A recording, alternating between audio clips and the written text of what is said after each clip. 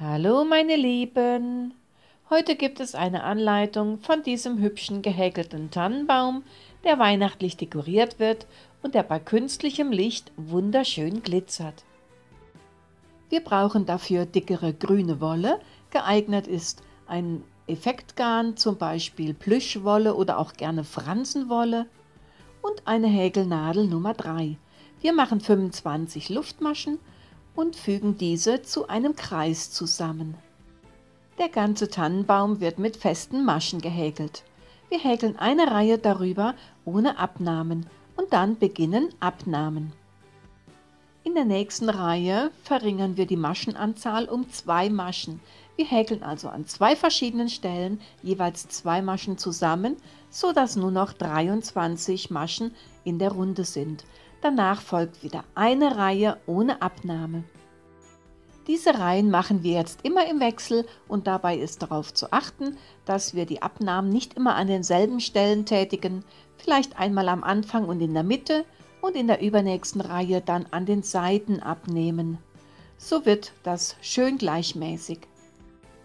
Und so wird der oben immer enger und wenn oben nur noch ein kleines Loch da ist, dann wird das Ganze zugehäkelt und in der Mitte noch einmal eine Luftmasche gemacht, sodass eine schöne Spitze entsteht. Den Faden können wir abschneiden und sauber vernähen. Und nun ist der Tannenbaum schon fertig zur Dekoration. Da können wir die unterschiedlichsten Sachen nehmen, wie zum Beispiel mit Perlen können aufgenäht werden oder aber auch Pailletten aufgeklebt oder aufgenäht oder aber auch diesen Glitzerkleber.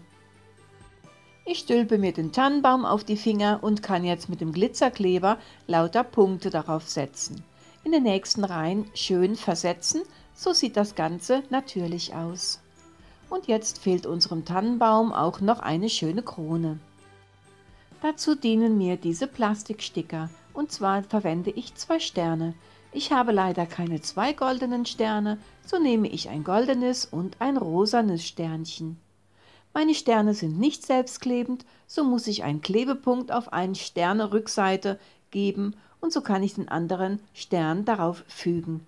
Alles gut antrocknen lassen, einen Klecks Kleber auf die Tannenbaumspitze geben und so kann man den Stern schon draufsetzen.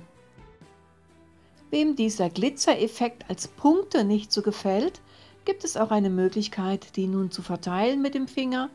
Einfach gut einreiben ringsherum, so dass der ganze Tannenbaum mit leichtem Glitzer versehen ist. Das sieht auch wunderschön aus.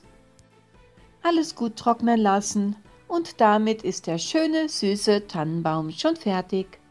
Ich bedanke mich fürs Zuschauen und wünsche euch viel Spaß beim Nachmachen. Bis zum nächsten Video. Eure Jule.